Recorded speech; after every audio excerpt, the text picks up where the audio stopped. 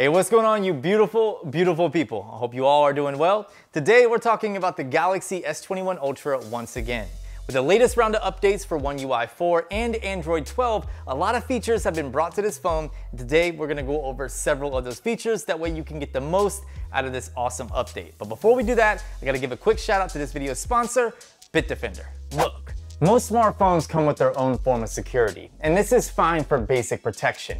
Many people forget that as technology advances, so do cyber threats. Not to mention, most people are using their smartphones for important confidential tasks like checking banking accounts or securing digital assets.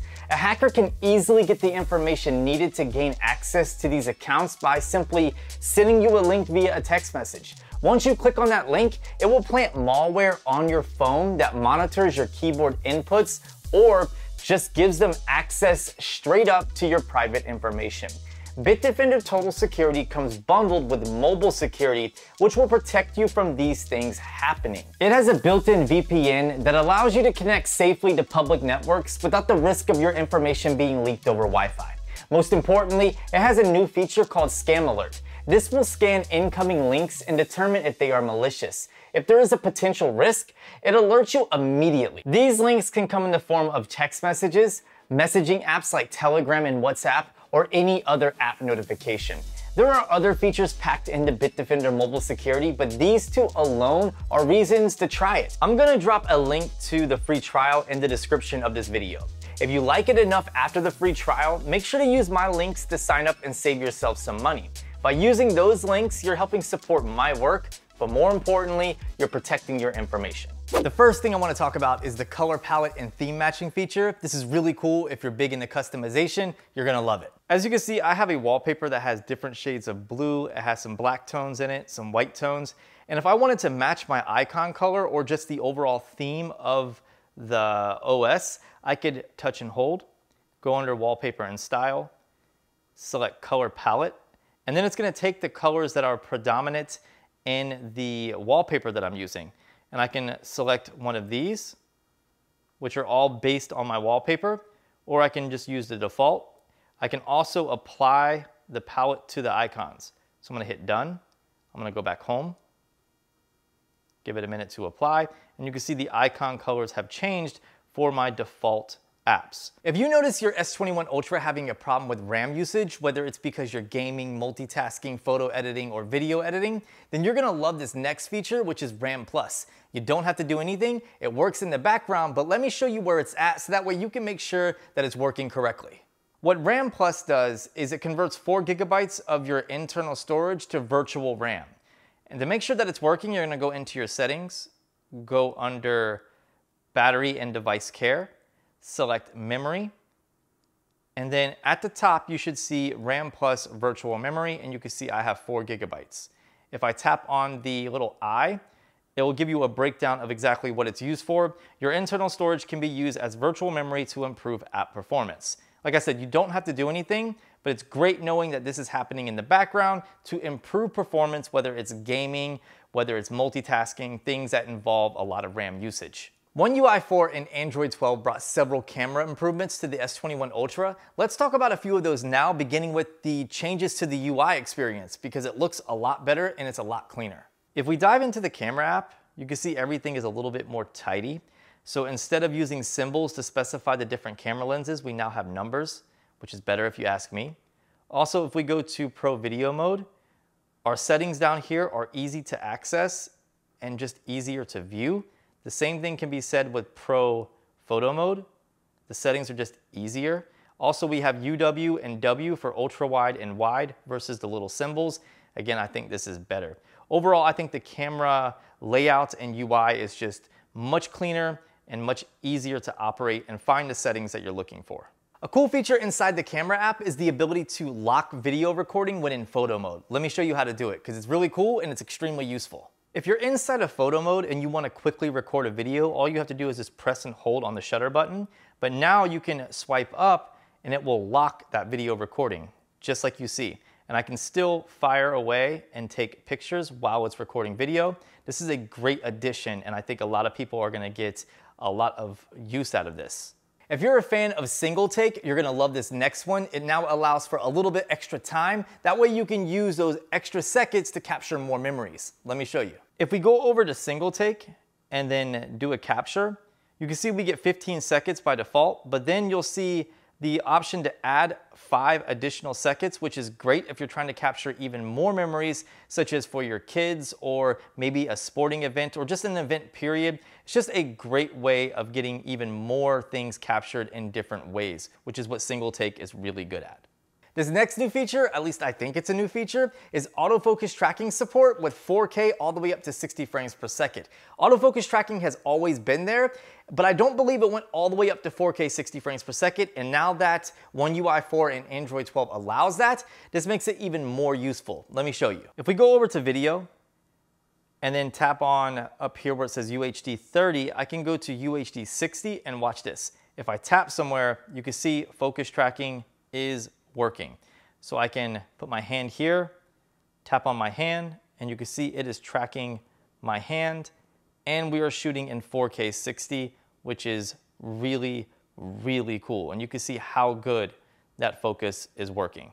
I think that's pretty awesome. If you're ever in a situation where you need your phone screen to be super dim, there's now an extra dim feature that brings the dimness of your display even lower than the traditional amount. It's really useful for things like laying in bed and you don't want to wake up your partner, or if you're in a movie theater. Let me show you how to access it and then how to turn it on. If you want to use the extra dim feature, you need to pull up your quick toggles, go all the way over, tap the plus sign, look for extra dim up in the available buttons section, tap it and then drag it down. You can put it wherever you want, hit done. Now locate it in your quick toggles and then turn it on. And you can see the screen gets instantly dim, and this is going to be dimmer than actually adjusting the brightness all the way to 0. Well, maybe not 0, but you guys can get the point. With One UI 4 and Android 12, we also have a few additions to the lock screen. One of those happens to be media output options are now available right there on the lock screen, and this is super useful. Speaking of the lock screen, we now have improved widget support, and you can download the voice recorder from the Samsung Galaxy App Store and then place it on the lock screen as a widget. Let me show you. It's really neat, and if you're big into the voice recorder, you're gonna love it. If you go into the Galaxy Store here, and then do a search for voice recorder and download the Samsung voice recorder, you can now add it to your lock screen as a widget. So if we go under lock screen and then tap on widgets, you can see it will pop up right here, voice recorder. Just make sure that's toggled on. Now if I go to my lock screen, tap on the clock, scroll down, there's my voice recorder. And you can see the widgets on the lock screen are also a little bit nicer. They show a little bit more information, especially the calendar, and it just looks really nice. So not only do we have some improvements, we have the new addition of the voice recorder, which is really cool. Next up, we have some improvements to the multitasking experience on the S21 Ultra. This is one of my favorite things to do on this phone, so let me show you this. To show you the multitasking improvements and enhancements, I'm gonna go ahead and launch an app pair right here. And if I wanna switch them around, you can see I can do so just by a couple taps, and everything is a little bit more fluid. I can also tap the line below the 3 dots, and I can pull up the little window here. I can minimize it into a small little app icon. I can increase it to take up the full size of the display. Go ahead and launch my app pair again. Tap on the line. I can also close out of it easily, just like that. And everything is just a little bit more fluid, and things can be done a little bit faster. Things just seem snappier, and I really, really like the experience that you get now whenever you're multitasking with side-by-side apps. There are a few other things that you can do with the multitasking experience that aren't necessarily new, but they just have like a more refreshed or refined experience, and I'm digging it. This next feature is great for Chrome users. It allows you to easily define words just by simply clicking on them. It's really cool. I'm inside of Google Chrome, and if I just simply tap on a word, you can see I can get more information on that word down here on the bottom, and I can swipe up to view that information in more detail. I think this is pretty cool. So if I tap on wallpaper and then swipe up, it's giving me some more information on wallpaper, whether it's, apps or wallpapers that I can actually look through under images. If I tap on tweaking, it's gonna give me the actual definition of tweaking, and I can swipe up for more information. I'm not sure if this is new, but this is the first time I've seen it. Let me know in the comment section what you guys think, and is this a new feature or am I just late to the party? Next up, we have some improvements to the edge screen. Let me show you what I'm talking about. Edge screens aren't new by any means, but you can see the look has definitely changed. It just looks cleaner. It's also more snappier and more responsive. Plus, it works with more apps than it did before. So let me know what you guys think of the new edge screen. Picture-in-picture is a great feature, and I use it all the time on the S21 Ultra. It can now be resized a little bit easier. Let me show you what I mean. If I go into YouTube and then start playing this YouTube video and then go back home, you can see I have my picture-in-picture right here. What's new is now I can resize it just by pinching, so I can make it larger or I can make it smaller.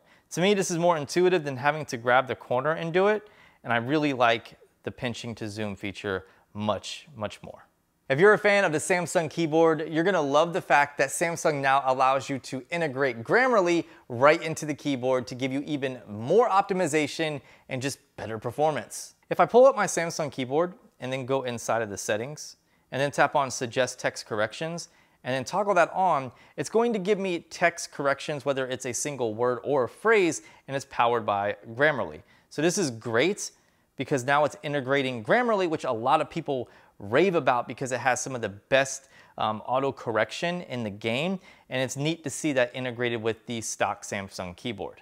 We also have a few new features and additions that have been brought over to the photo editor, the first of which is the ability to add emojis and stickers right into a photo. It's pretty neat. If I pull up a photo and then tap on the little pencil icon to pull up the photo editor, and then tap on the little smiley face, I can now add different stickers, such as we'll do like a chat bubble, like so. I can also add different emojis, so I can add an emoji now and do something like this. Tap on the emoji, resize it, do something like that. So this is somewhat new. I mean, you could do this before in the past, but now it's much more easier to find and it's laid out better, and plus it just works a little bit better. One of the standout features on the Pixel 6 Pro is the object eraser, but Samsung's been doing this for a while, and with One UI 4 and Android 12, the object eraser on the Galaxy S21 Ultra has gotten easier to access, and it's better optimized and it works better. The object eraser is also more fine-tuned and it just works a little bit better, plus it's easier to find. So I have a photo here. If I want to remove that SD card, I can tap on the three little dots, tap on object eraser, and then now all I have to do is just tap on the object I want to remove, hit erase, and boom, it's done. If I need to fine tune it, I can just draw on the areas that I need to fine tune, and then tap erase again, and it will kind of fine tune it. If I'm happy with it, I can tap done, and that's that. Samsung even brought improvements to the device care menu. Let me show you those. Let's go ahead and dive into the settings, and then we're gonna go under battery and device care and tap on it, and you can see the menu is definitely a little bit more cleaner. Plus, we no longer have a number score. Instead, we have an emoji. So you can see we're in good right now, which means the emoji is smiling. And if I optimize it, you could see it will give me a little animation and a nod, letting me know that the job is done. I can tap done, and that's that. And you can see great has a even bigger smile. So this is a little bit more of a fun way to let you know that your device is in good shape or whether or not you need to run the optimization. And I really like the updated look of device care. If you're big into saving as much battery life as possible, you're gonna love this next one. It's a protect battery feature, and it's also inside of the new device care menu.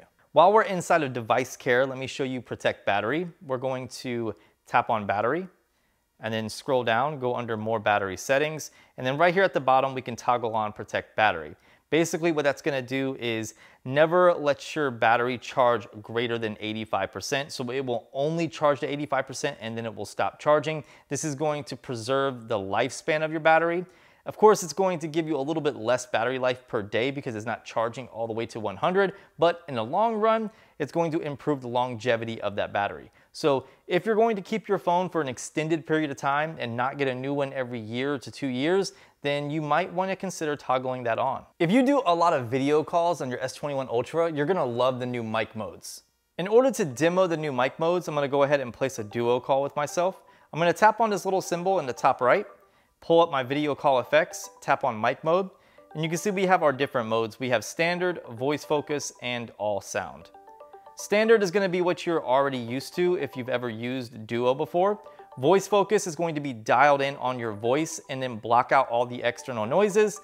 And then all sound is going to capture all the sounds around you, making it a little bit more present, I would say. But you could always tap the little eye to give you a breakdown of what each mic mode can do. So that's pretty neat and definitely useful if you're big into Duo calls. One feature I got asked a lot about was whether or not you could set the always on display to turn on whenever you receive a message. Well, with One UI 4 and Android 12, you can now do that. Let's go ahead and dive into the settings, then go under lock screen, tap on always on display, and you can see we have a new option right here for show for new notifications. So the display will be turned off always, and then whenever you get a new notification, that's when your always on display will turn on. This is going to give you a little bit better battery life, but also give you the benefit of having your always on display turned on. I really like that option. That's what I'm going to be using moving forward. The last new feature I want to show you is under the accessibility options, and that's the ability to use your screen as a flash for new notifications. Let me show you. Let's go ahead and dive back into the settings. We're going to scroll down and go under accessibility. Then we're going to tap on advanced settings. Then we're going to tap on flash notification. You now have the option to enable screen flash notification, which will flash the screen whenever you get a new notification from either a specific app or all apps. You can also adjust the color that the screen will flash. So by default, yellow is turned on, but we'll switch it to purple. And then there is a quick preview of what it will look like whenever you receive a new notification. I know a lot of people love the camera flash notification, so you can use both together to make sure you never miss one. But if you don't want to use it, you don't have to. You can continue using the camera flash, or you can turn off the camera flash and just use screen flash. Regardless, you have the option to use either or both, which is pretty cool. That was 20 plus tips and tricks for your Galaxy S21 Ultra running Android 12 and One UI 4.0. Let me know in the comment section what was your favorite new feature. I think the actual experience of this phone has changed since this new update, and I can't wait to see what Samsung brings to it later next year. I hope you guys enjoyed this video. Please consider giving it a thumbs up if you did. Subscribe for more videos just like this, and I'll see you beautiful people in the next one.